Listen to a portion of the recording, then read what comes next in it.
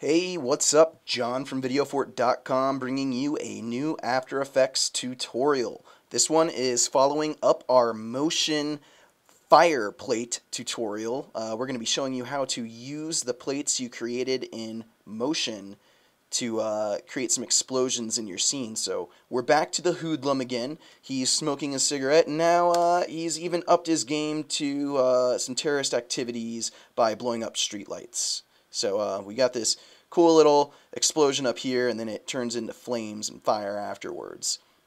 And I'll show you guys how to create that today. So let's check it out.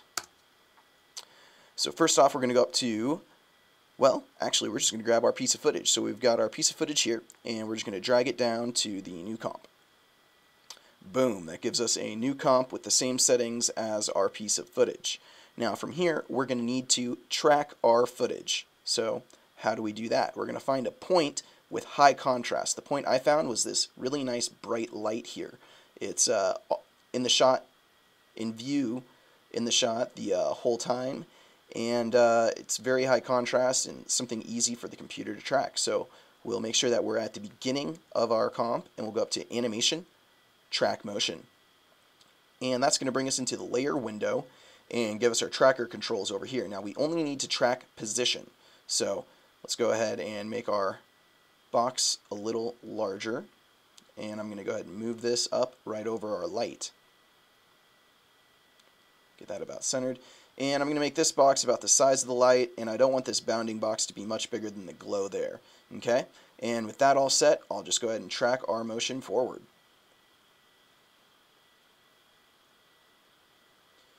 And that's looking like a very clean track. Now remember, if your track slips and this point goes all the way across the screen, or it's jumping around a lot, you're going to want to redo that tracking. You want a nice smooth track movement for this, otherwise it's going to be jumping your effect around when you apply that later on.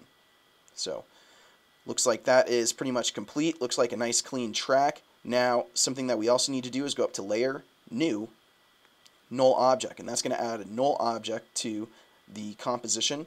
And over in our tracker controls, we're going to edit target, and we're going to make sure that it's set to that null layer that we just added. So we'll say OK, and then we're going to apply the tracking points to the X and Y dimensions. So we'll say OK, and that's going to give our null object the same tracking points as the light there. So if we scrub through, we can see our null object follows the same motion path as that light. Super duper cool. From here, we're going to grab our effects. So I've got an explode effect that just kind of does this cool little explosion here. If I scrub through it, you can see, oh yeah, wow, boom. So realistic. And if we just grab that and drop it into our comp, that'll give us this here, and I'm going to position it right on top of that light. If you guys want to position it somewhere else, or if you guys are working with a different piece of footage, find out where you want that explosion to occur and place it there. And from there, I'm going to parent this to the null object. So I just made the explode layer a child of the null object. And now if I scrub through, we can see that our explosion stays on the street light and doesn't go away. So that's exactly what we want. Let's time this out a little bit. I'm going to make it so that when he exhales the smoke, this is going to explode. So I'll just kind of move forward in time until I see him exhaling the smoke a little bit. There's the smoke. I'm going to select the explode layer, and I'm going to press the left bracket button on my keyboard, and that'll move the timing for me, so I don't have to, drag this over manually. And now you'll see, if we scrub through, the explosion occurs right there. Boom. And it continues on. Something else I'm going to do is set some opacity levels for the explode. So if I press T on the keyboard with explode selected, I'll go ahead and hit opacity there, set a first keyframe, and bring it down to 0%. Then I'm just going to move forward maybe 8 frames or so, bring it up to 100. And now that'll kind of ease that explosion in a little bit. And then I'm also going to have it fade off right about here. So I'll set another keyframe at 100% and move forward about 8 frames or so and bring it down to 0. So now what I want to do is add in a little bit of fire so that this stays on fire after the explosion. So I created this one in Motion.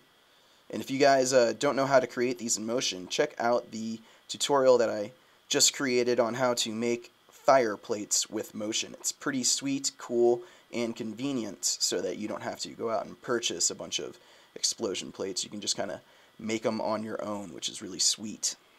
I'm just going to drag that down into here. Now we've got our fire. Same thing, we're going to parent this to our null object so that it has the same motion paths. And then I'm going to set it right on top of our light. And then I'm going to go to just after our explosion, so probably about here. And I'm going to press the left bracket on the keyboard. And I'm going to bring the fire underneath the explosion layer. And if I press U with explode selected, I can see our opacity keyframes, and I'm going to set this here. So there we go. Let's go ahead and play this back and see how it looks. It explodes and stays on fire. Sweet. Super duper fancy work there.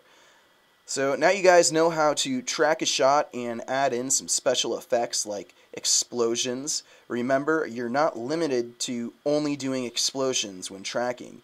Let's say you've made some other cool special effects using Motion and you want to incorporate them into After Effects. You just track the shot and throw them in there. Make sure you parent them to the null object that you've created, and it should be good. You might need to do some masking. Let's say we want like this light to explode.